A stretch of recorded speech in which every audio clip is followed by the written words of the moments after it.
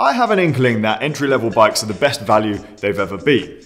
But it does depend on where you get one. In today's episode, we're going to buy one from Decathlon and see what you get. So I found a road bike on the Decathlon website for £400 with £50 off. We're going to go to the bricks and mortar Gateshead Decathlon shop right now to see if we can buy it. There's a possibility we're going to the shop and they don't even have it. Is that what you're telling me? So this might be a waste of time. We don't know. There's a possibility. Why didn't you phone? You could have. Can you phone? You should have phoned them. You should be like, "Hey, is the bike there?" And they would have gone, "Yes." Secret camera is on. We're now going to buy a bicycle. How small is the secret camera? Where is it? Where's the? Where? How are you doing that? Did you bring the fake moustaches? Yeah, we're Actually, wearing we them. just have moustaches. How hairy am I today?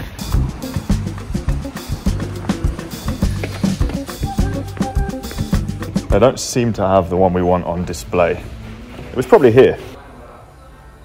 Guys, some good videos on what Oh, thank you so much. Excellent. Ideally small if you have one, but we don't think you Extra do. small, a bit too small. It looks like it's small, that one. 349.99, please. Thank you. They were the most friendly people, super helpful. Found us the size we wanted. Yeah, set it up for us. There's a free service within the first 3 months. I've never looked at bike stuff in Decathlon before, and it's very good. The Triban RC120, that's what we've got hold of. Decathlon have their own brand of bikes, it's called Triban. They do both road and gravel, and this is one of the lower end road bikes that they make. I'm excited about our purchase, Jimmy. Already. I think we should weigh it. Does a really cheap bike mean that it's going to weigh like 5 billion kilos? So to make it fair, we should definitely take the pedals off, because we normally weigh bikes without pedals. And we should probably also take the actual lights that the bike comes with for £350. Are they hideous? Do they work? It's not the best, is it? But It's free. I guess it's better than no lights. It is better to have them than not have them. But in terms of like actual road safety, they're probably not going to contribute that much, and they're definitely not going to contribute to visibility. Touched this very lightly and it snapped, so... Did it snap? Yeah, it snapped. 10.69. Wow. It doesn't feel heavy though when you pick it up, does it? Like, it's obviously a heavy bike, but you pick it up and you're like, fine. Because of the money we paid for it, we were ready for it to be heavy, so maybe that's why. Yeah, perhaps. So we're just going to set this up roughly in the right place. My saddle height, this is a size medium frame, so there's not going to be that much seat post sticking out. Ideally we would have got a small, but they didn't have any in stock. Seat post is alloy, saddle is a B-twin one, so again, own brand by Decathlon. B-twin are the really low end bikes that they do. I think they might only be hybrids now, and the road ones are all Triban. Matching the seat post, you've also got B-twin stem and aluminium handlebars too. They're all very basic, but they have been thought about. These are 40cm bars, which are the ones that come on a medium. You then get a larger size of handlebar on the bigger size frames and a smaller size of handlebar on the smaller size frames. The nice mechanic guy at the shop did bring the bike out of the back, and it wasn't set up at all, so handlebars were tucked underneath the frame. He set this up for us, which is what they do for any customer, but he put the bars on not straight. So we're gonna have to fix that before we ride outside. To be fair, that does always happen whenever you buy a bike. Especially from Backyard Bike Shop. I'm also gonna undo this headset, take some of these spacers out that are underneath the stem. It's already a very endurance-oriented frame, so it's quite relaxed, quite slack, and seeing as both of us ride bikes quite a lot, I'd like the front end to be slightly lower so it's closer to the positions on our other bikes. I should probably point out, it being a relaxed geometry is a good thing, especially at this price point, because someone who would be buying one of these bikes would probably be quite new to cycling, and a more relaxed frame is a good thing. It's more comfortable, especially if you're not used to riding as much as us. I'm gonna do the bars out wonky again now, aren't I? My eyes aren't straight. These aren't tight either. Although, that's how most people run their bars around Richmond Park now, isn't it? Maybe it's so you can adapt to a more aero position while you're riding. Yeah. Look like Harry Mack. Wheel isn't true. I mean, it's not terrible, but it's not true. Did you know the industry standard, the acceptable standard for a wheel being true enough to sell to the public? I can't remember the numbers off the top of my head, but the tolerances are actually not that tight. So you can sell a bike officially to a customer quite untrue, which is what they've done here. It's not the end of the world. My favorite tool of the workshop. dummy pedal. Yeah, and then you don't chop your hands up. This is my first experience of micro shift. 8-speed, the levers, they have 2 buttons on the same side and you can reach both of them on the drops. Rear shifting feels nice and smooth. You can shift 3 gears at once up, but only 1 down. Feels good, feels silky smooth. How cool is it? It's got a black cassette. It means you don't have to clean it. I think the official name of this group set is Microshift R8, 8-speed. You can trim the front mech. It's got 2 positions of trim in each of the positions on the chain rings. So big ring has 2 positions, small ring has 2 positions. It works nice. Trimming or trim is the ability to move the front mech very slightly left or right so you can eliminate chain rub when you're in different positions on the front mech. So when you're riding and you can hear the chain rubbing against the inside of this, often you can adjust your shifter very slightly, not a full press, and get a little bit of movement from the front mech to avoid that rub. To finish things off, we have aluminium frame, carbon fork, which at 350 pounds is a big surprise and very, very welcome. 28mm Triban tyres and completely unbranded black wheels with an aluminium braking surface, carbon cone bearings. They're round. Well, I thought you said they weren't round. Genuinely think this is like a legitimately amazing bike. The gear ratios are absolutely awesome. There's like a good range. Honestly, it's going to be fantastic. I think we should go and ride it.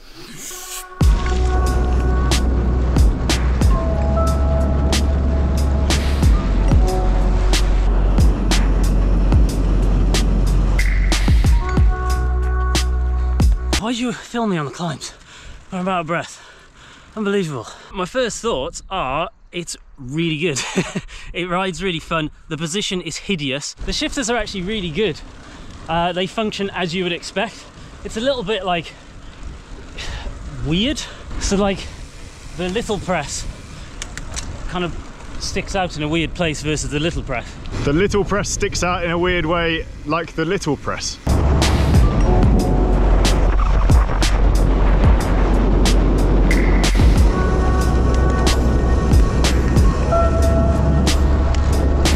It is a very good bike, especially when you consider we paid £350 for it. Would I like to ride for 5 hours on it? No. Could I? Yes. Would I like to go out for like a smashy hour on it? Yeah, fine. It's just so long. The saddle is actually alright. I thought it was going to be hideous. Within half an hour though, I definitely started to notice it. So I would, for me again, I would definitely change it, but it'll probably work for some people. The gears work really well, although the position of the buttons to shift are a little bit odd. The downshift is this kind of higher one which sticks out. The upshift just is exactly where you would expect it to be. But then this is like oddly high and sticking out. So if you are on the drops, it's super high up to get to. So when we did a little sprint, I was trying to find it, and then by the time I did find it, you'd beaten me. But I can definitely say microshift works really well. It is shifting flawlessly. There's been some bad things I've noticed about this bike since we got back, Jimmy, but I'm going to go through the good stuff first. 1, mudguard and rack mounts. They've included them. You can definitely do a rear rack, and you can do mudguards on the front and rear as well. That's a very nice feature. 2, tyre clearance.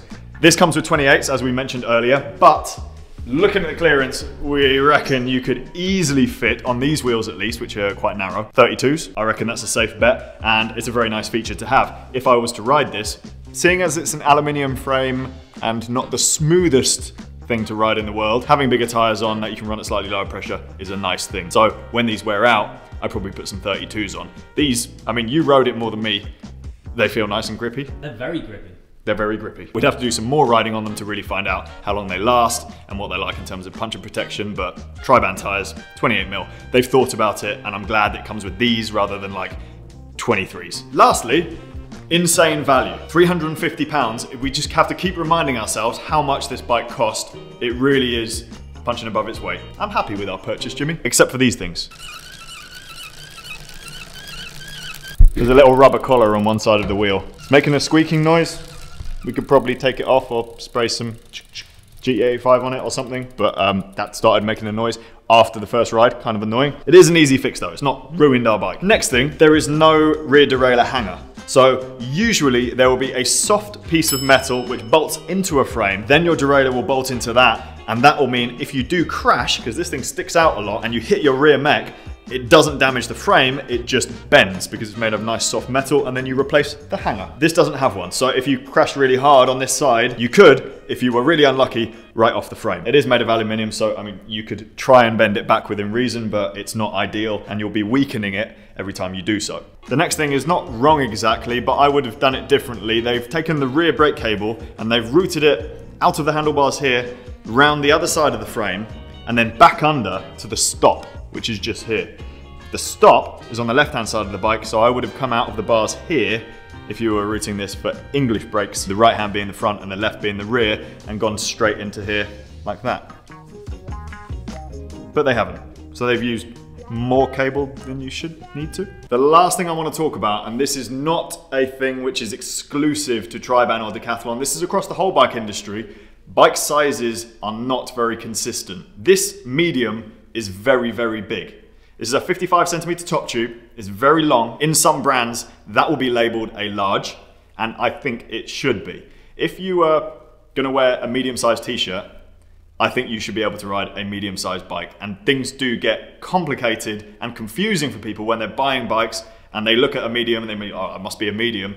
You could end up with something massive like this, or you could end up with something very small from a different brand. So I would say have a look at the Bike Fit Tuesdays videos that we've released. There's some advice from a bike fitter called James, who we've done videos with in the past, and he can help you run through how to decipher the geometry chart. The geometry charts are available on the Decathlon website and the websites of most bike manufacturers, so check them out, have a look at those old videos, and it will help you decipher it. A thing that we probably should add to this is, yes, the bike's great, but realistically, these wheels are, I'm going to say it, they're crap. They're cup and cone bearings. They're probably not going to last very long. Well, if you lived in like Spain, somewhere where it's completely dry, doesn't have dust, doesn't have sand, they might last 12 months. If you do have the option to upgrade the wheels, I think it would take this bike up a huge notch. in the defense of the wheels, you can get them serviced, you just have to make sure you get them in time. So if you're riding cup and cone bearing wheels, which are not sealed bearings, so it's literally ball bearings inside and loads of grease on a bearing race, then they can be serviced. But if you're riding through winter in the UK and they're getting smashed with rain all the time, or you're commuting on it every day and then it's being left outside, you need to make sure you get them serviced before you start damaging the bearing race. So you put new ball bearings in, have them serviced by a bike shop. It shouldn't be that expensive, maybe £20, maybe £30 per wheel. So yeah, you just need to stay on top of it. But Jimmy is right. A better wheel set would elevate this bike and be a perfect first upgrade if that's what you wanted to do. So in summary, that's a very good bike. It's absolutely brilliant. Should we go and buy a disc brake one now? Do they do it? They do a disc brake one, they do like gravel ones, they do everything. Let us know in the comments, have you got one of these? Or have any experience with Decathlon as a brand? Let us know what bike you ride in the comment section down below, and thank you for watching. Subscribe for more.